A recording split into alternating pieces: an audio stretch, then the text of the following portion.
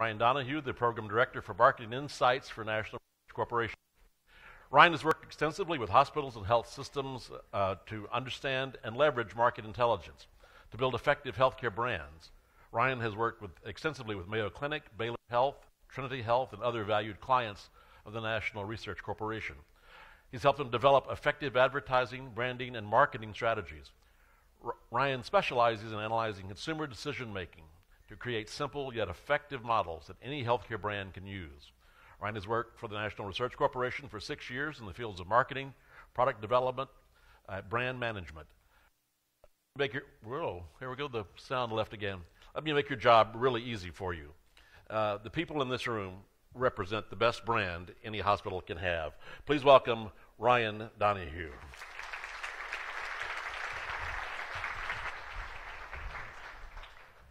Okay. I'm very excited to be here. I think this is going to be a great audience. And before I start, I consider myself a little bit of an outsider here. This is my first symposium and first event where I'm surrounded by a lot of people who are very involved and responsible for quality. I talk to a lot of marketers, a lot of executives, a lot of CEOs, and I think there's going to be an interesting marriage that happens here. Not an actual marriage, that would be an incredible attention getter, but a marriage between two ideas that as they come together are going to form a very interesting concept that I hope to impart on you today. Here's how we're going to get to it. We're going to talk first about the healthcare consumer. So we talk a lot about patients. I've heard customer. I've heard consumer a little bit. I'm going to talk a lot about the consumer. We're going to do Consumer 101. The next thing that we're going to do is we're going to talk about consumerism, which is a rising force in healthcare, and part of the reason why I'm here in front of you. And we're going to talk about its effect and its interaction with value-based purchasing, a very familiar concept to us. Then we're going to talk a little bit about the total experience. What if we put consumer and patient together? What happens? And also share some success stories and some takeaways for you to leave the conference and have some action plans when you go back to your hospitals and health systems. But first, the consumer. Let's talk a little bit about the consumer. Number one, confusion. Absolute confusion is the best way to describe the consumer. Confusion about healthcare. So we're all here. We work within healthcare, which makes us incredibly biased. And even us, even this group, gets confused about healthcare. It happens to me every day. Think about if you don't work in healthcare. If you're outside of that group, you don't have those biases, how confusing healthcare is. I talk a lot about branding, about the choices consumers make, and we go out and we do a lot of field work asking consumers about healthcare. And they know very little about it. And a lot of what they know is negative. So here's the other thing. When consumers think about healthcare, they think about hospitals, and they think, I don't want to go there. Maternity being an exception, there's a few like that. But for the most part, I don't want to go to the hospital. That's where the sick go. People might die there.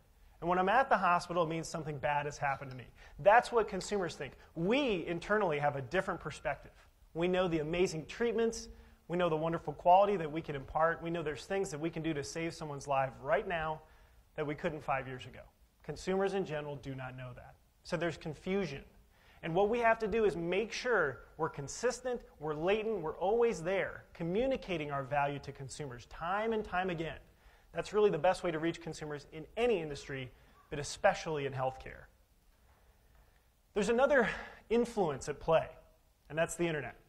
Online behavior is affecting consumers in incredible ways. They are seeking online information at record levels. You see newspapers going out of business left and right. Consumers also generate more information than ever before.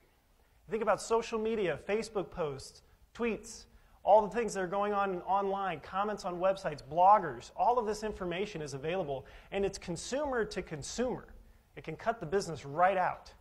All of this information is imparting on consumers the idea that I've got information available, it's online, I should be able to see it, I should be able to generate my own opinion, and it should all happen in real time. Healthcare can run, but it cannot hide. I was listening to a couple of comments in Maureen O'Neill's presentation about how we've got to think bigger than the patient, into the family, into the community. And healthcare itself has to adapt to the changing business trends that are now finally affecting the industry. And this is incredibly true. And if those changes were a vehicle, in the driver's seat, if you rolled down the window, you would find the healthcare consumer. They are driving online behavior, they're driving decision-making, and they're doing things way ahead of where we're at. If we follow them, that's a great leading indicator. Specific facts on online, and I know this was mentioned too yesterday in Dr. Swanson's presentation. 88% of online consumers look for health information online. We have a specific study that tracks social media behaviors that are just emerging. And we find that 21% use social media for health information. Another stat that didn't make it on here, 39% highly trust social media information. Advertising, for example, which all of us spend money on, is only 7%. So consumers are listening to other consumers. They're doing it increasingly so, and they're doing it all online. Online resources, I love this quote from Pew, including advice from peers, are a significant source of health information. Let's talk about a specific consumer here. This is Marge. Now, we look at Marge and we say, okay, that's one consumer. We don't need to wrap a strategy around that. But Marge, in particular, is married, got a couple of kids. She's got parents nearby. And over the course of a few years, they're going to need several different services. Now, looking at Marge, we know what? She's the primary decision maker for healthcare in her household. So she's going to be making decisions for her nuclear and extended family across all those different services. Suddenly, when we look at it from that amount of information, from those services, and the money that can be made off of it, Marge absolutely matters. So here's the challenge. Make our promise, make our benefits, make our value intersect with what Marge values to be sure we can be clear, compelling, and obvious to her, and do it over several years. Why? Because she's not thinking of us every day, every month, not even every year sometimes. So this is the challenge, reaching a person like this, showing value to a person like this, and then making sure we can operationalize that value and succeed financially. We did a qualitative study of almost 200 consumers this summer in a focus group setting, direct feedback. And if I could distill that down into 5 points for you, save you a lot of time looking through a lot of transcripts, the points are this. Marge wants control, but she doesn't have it. This is over healthcare purchasing. She has it in other industries. She doesn't have it in healthcare. She Googles anything and everything before she talks to her family. If someone thinks they have a healthcare issue, their knee's acting up, they go on Google. Why? Because it's free, it's convenient, and it's private. You don't necessarily want to rock the boat.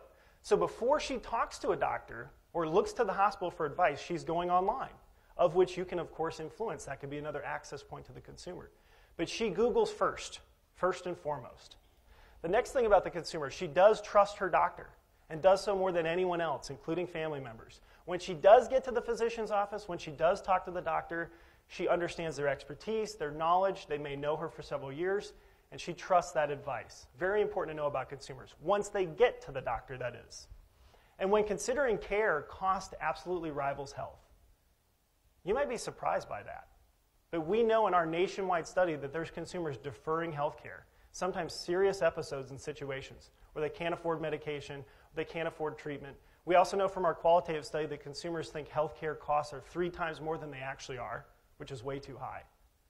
So consumers really think that this better be important, this better be a life-threatening event for me to seek care, which is not the mindset we want them to have. Eliminating that mindset alone might do us quite a bit of good to get people being preventative, seeking care and wellness, and coming to the hospital when they should. And also she expects advanced, coordinated care. She wants healthcare partners to work together. She's less concerned about the privacy issues that we see in EMRs because it's the Facebook era. She wants people to work together, coordinate care, and lower her bottom line. All while providing quality, of course. No easy task. When she selects healthcare, this is a national study on what makes you choose healthcare. We always hear it's the physician, and really only the physician, or it's the health network, that's really all that matters. Those are true. They're very important. They're also number 2 and 3 on this list of national selection factors. Number 1 is the reputation of the hospital. The reputation of the hospital. So, of course, that includes doctor interaction. That includes if you're in my coverage network. But it also is everything I've heard, I've read, I've seen about your hospital, from family, from friends, from you, the hospital yourself. It's everything I've thought about and experienced with the hospital. And that's why we're here talking about the consumer today, because they're choosing healthcare, when they are choosing healthcare, based on reputation. So here's our idea. Reputation and word of mouth are as powerful as doctors and health plans. So when you think about what to move the needle on, if you're good in terms of affiliation with doctors, you've got great coverage, here's the next thing to work on, your reputation. Because again, Marge will be determining how she thinks about you. Your reputation is the number one selection factor, and she's got a lot of services she's going to need over the next few years. So that's consumers. But where do consumers and value-based purchasing intersect? So again, as a little bit of an outsider, I had to Google value-based purchasing. And when I did, I got very confused. So I was like the typical consumer event here. I found this particular definition, which I'm sure is a great definition, from Health Policy Ohio. And I started to read it, and I got very bored.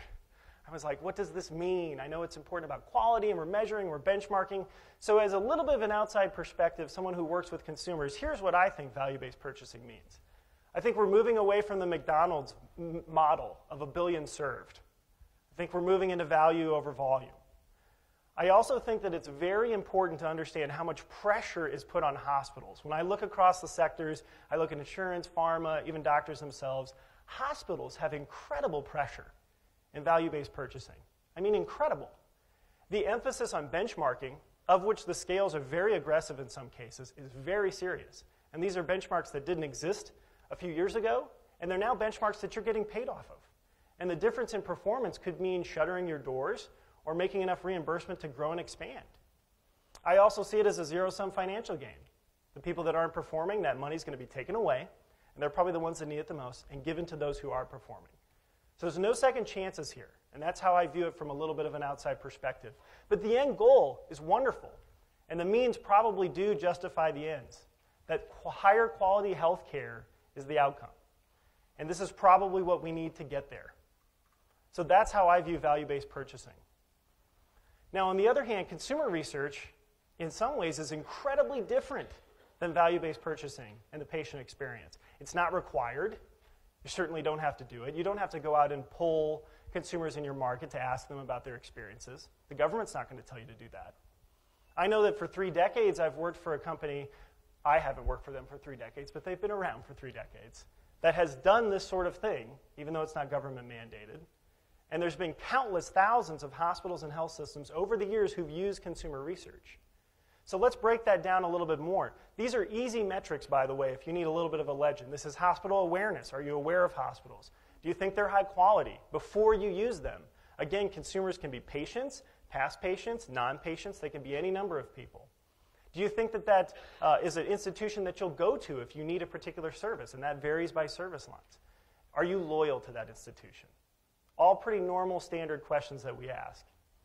Understanding these metrics gets a little bit more complicated. And that's where actually the value really comes in and you can make strategic decisions.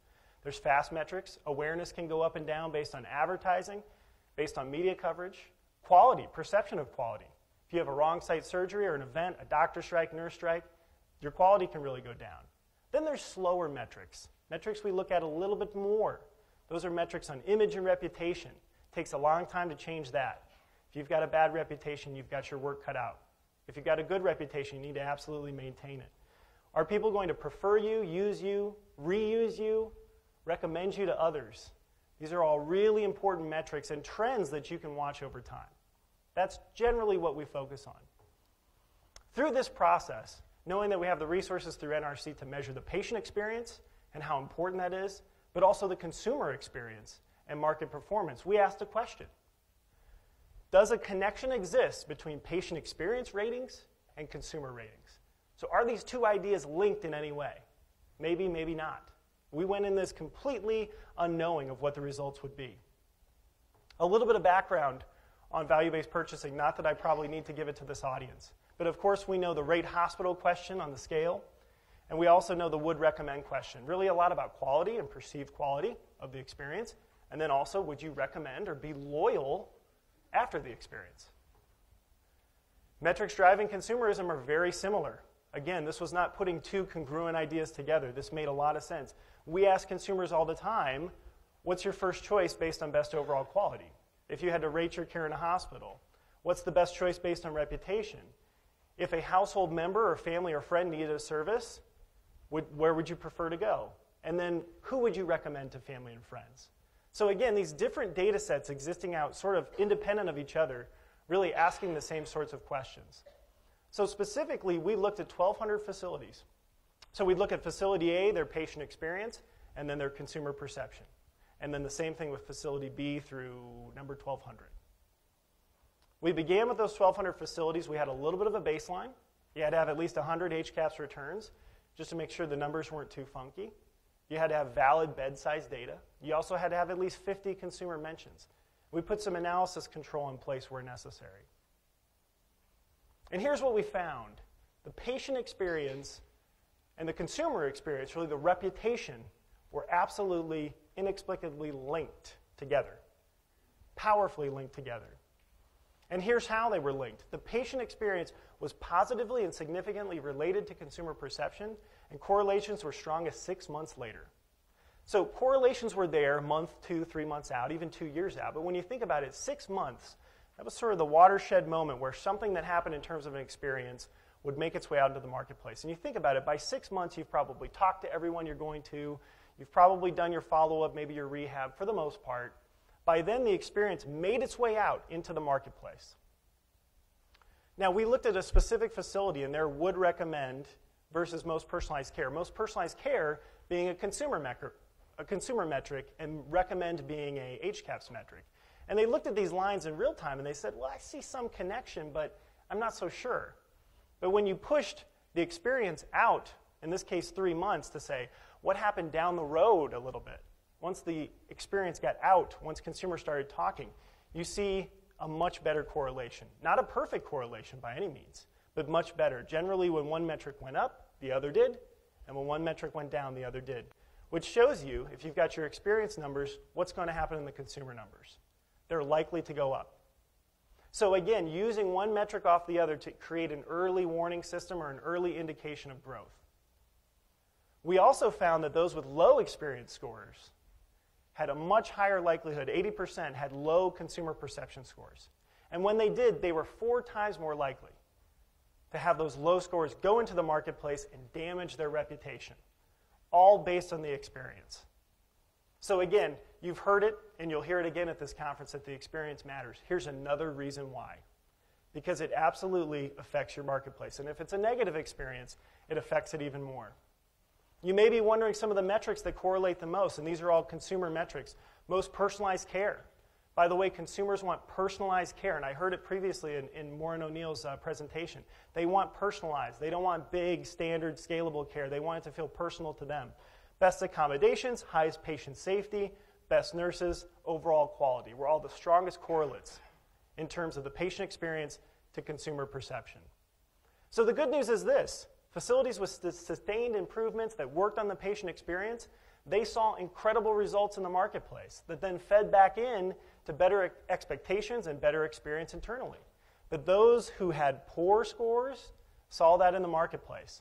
They saw their scores go down, and then that affects expectations. It affects the people that are going to come to your hospital, and it becomes a downward spiral.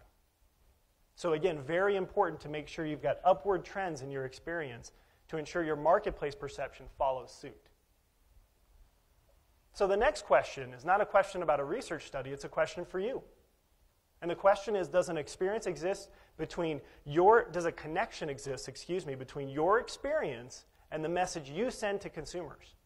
So a lot of folks here are in charge of quality. There's some nurses and doctors here, some executives here. I don't think there's probably very many marketers here or communicators here. Do you talk to your marketer? Is what's happening within the 4 walls of your hospital, which is very powerful, getting communicated in the right way outwardly to your market? Is there some cohesion between those groups? There should be.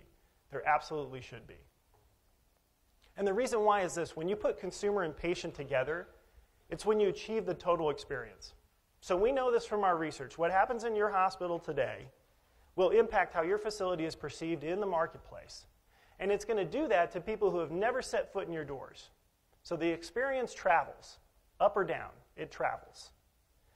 This is not Las Vegas. Okay, what happens in the hospital stays in the hospital. It doesn't happen, right? That theory goes away right now. In fact, if it's negative, it's more likely to get out of the hospital, which I've had several people have gone to Vegas. I think that might be true of Vegas. If something bad happens, people tend to hear about it. It's going to get out. And it's going to be powerful, and it's going to affect the people that do come through your doors in the next 3, 6, 12 months, and on and on. The experience, in my mind, really has no beginning or ending because people form expectations. Again, they gather information online. They do that all before they ever use you for services. They use you for those services, and we know how important the experience is, and then we go out and we tell everyone, and we do follow-up. It all matters, and it's really just basically a circle. The experience never ends. The goal is to know and get in front of consumers as soon as you can to inform them on their expectation ahead of time so that the experience can be set up for success. I talk a lot about branding. I do that with executives. I do that with marketers. And one of the first slides that I show them is that your brand is your customer experience. So when we talk about the importance of experience, I say that across the country. And the reason is because the experience is several things. It is not just your business and communication tools, which are incredibly important, advertising, how you communicate with patients, newsletters that you may do. It's also on the bottom left, your digital channels. It's social media. It's the expanding web information. On the upper right, the experience is employee and physician interaction. Is the staff friendly? Are they helpful? Do they know what they're doing? Service, response, and follow-up. There's a session tomorrow on discharge calls. How important that is to make sure that even though you had a good experience, it can drop off if no one responds 5 days later. You have to ensure the experience travels. It's all a part of what the customer is going to perceive as their interaction with you. Even facility, presentation, appearance, wayfinding, some of the things we work on, safety, cleanliness, quality. It reaches further than the four walls of the hospital. Remember, the experience travels. To provide the best experience is incredibly necessary to have coordination and discipline. And we see a lot of hospitals that lack that. Hospitals build more silos than farms. A lot of times when we go to the marketing and branding folks, they're in the annex, they're 2 miles away, and they're disconnected from what's going on in the hospital. And that's your communication nerve center. That's where everything good in the hospital should be flowing through. You should be informing them what to talk about. And they would love to feel connected too, by the way. It can absolutely be a win-win. Again, back to the consumer. Who drives the experience? Marge is going to, information gathering is going to be the first thing she does. She's going to form expectation. She's going to have the physical experience, the follow-up and conclusion, recommendation, and referral. Only one of those things happens within the four walls. If we only focus inside the hospital, we only affect one of 5 different levers that Marge pulls in order as she has her experience. Make sure you're focusing on all 5 as much as you possibly can. We have a hospital that worked on this very idea, and it was challenging, but they had some success. And the first thing that they looked at, by the way, was their patient scores and their consumer scores. When you put those together, what can you do? You can put yourself in one of 4 quadrants. On the bottom left, if you have low patient scores and low consumer scores, what do you need to do first? A lot of times when scores are bad, we say, we don't know where to start. And you don't really start anywhere, and it kind of perpetually stays negative. The first thing you should do is focus on your experience. Because we know that 3 and 6 months down the line, that can make a change on consumer perception. So that's the first thing to do. If you're lost, if your scores are low, focus on the experience. If you have low patient scores but high consumer scores, congratulations for now, but your perception in the marketplace will take a hit as more of those consumers experience your hospital. You have to get the experience in order. You got to get your house in order. If you're on the bottom right, you have high patient scores and low consumer scores. Have lunch with your marketer. Talk to the people that are informing your communication strategy. Make sure that you're spreading the word about the good things happening in your hospital that need to reach out into the marketplace. I see this one a lot, and it's very easy to fix. It takes communication. And if you're on the upper right, if you have high patient, high consumer, just go to lunch now. Congratulations. Be sure to maintain the momentum. Those things do change. You can never be good enough. People ask me, okay, if I'm going to focus on my consumer, right, and I want to make sure the experience spreads out, what do I do? And usually the first thing I say is discover your uniqueness. We're all hospitals. We all use the color blue. We all have sort of the nurse and the doctor and the patient in the pictures.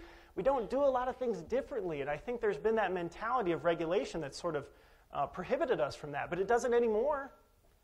Those veils have been lifted, and we can discover our uniqueness and talk about what we provide that's important to consumers. The first thing I'd tell you to do is that while it's important, do not focus your communications on functional benefits. So that might be a surprise to some people here. I mean, we're in charge of safety. I've got quality of care up there. I've got staff expertise, friendliness of staff. You say those aren't important? They're absolutely important. They're essential. They're what drives us internally. But they don't necessarily differentiate us from consumers in the marketplace because they expect staff to be friendly. They don't want low quality. They won't stand for it. They think the doctor should know what they're doing. So think about that. What we value, while important, does not set us apart to the consumer. who doesn't have our biases, doesn't work in our hospital. In that case, you need to focus on access to care. Convenience is incredibly important. Pricing and options. Can you show me price transparency? Advanced technology is always a differentiator. Do you have the latest surgical equipment, the latest doctor expertise? Collaboration. Are you working with other systems, other medical groups, other sources of healthcare to ensure that I can get the best care possible for the lowest price? If you can show some of these things to consumers, they'll listen, and they'll experience your high-quality, safe environment with friendly nurses. They will absolutely do all those in coordination, but you've got to highlight what makes you unique. And I guarantee you, if you're thinking, I'm not sure what that is, it's something, and you can find it. You have a point of difference. Every hospital does. No two are alike. So discover your uniqueness would be the message. Bronson Healthcare in Kalamazoo did this very thing. They were in firm second-place position in their market, which was a small market, and there was more competition coming from other larger areas. And they decided to reduce all the different messaging that they'd done and all the different initiatives and go very simple with their positioning. They wanted to make the hospital not feel like a hospital. That was their revolutionary idea. They had nature that they brought inside. They had more of a feeling and environment of wellness and healing. They did some very simple, practical, consumer-facing things, I would call them. They had wider parking spaces, because those seem to just get smaller every year. I cannot fit in the parking space. They had wayfinding stations. This was not a big investment. They had stations set up every 100 feet. And an even smaller investment than that, they put in more benches. People said, I don't have a place to sit. I'm sitting here all day, and there's nowhere to just sit down and rest. They made very simple communications to the market. They did have a facility expansion that they were doing. And they wanted to keep the customer in mind with all of this. They wanted to reach the customer and align with what they valued. To do that, they looked at every possible touch point, not just the care being given, because they knew that it created a more holistic customer experience. Things that you might normally overlook, things that could make you very unique. They put this all on a mind map. So the Bronson customer experience, what does all that mean? Gowns that covered you. I know Lynn made the joke about the paper gown. They actually did an ad around gowns that completely covered you, and it was an absolute success. And it pointed out in a lighthearted way that they care, that they focus on the things that other hospitals don't. And it was all part of their initiative. Nurses connected to patients, wider parking spaces, rooms designed to reduce infection, all very important things, but put in a different context, in a context of I care about the customer, and I want to focus on what you value. You can see here that they had a facility expansion that occurred in the early 2000s. They adopted a Baldrige criteria, and it took them some time to get this going. But eventually they moved into the facility, they won some awards, they did eventually win the Baldrige Award, all based on this idea of Bronson quality, which includes more than just clinical outcomes. It included the entire customer experience and making sure it was second to none. And our data, just to corroborate, shows the success that they had from second place to a clear first place in best overall quality.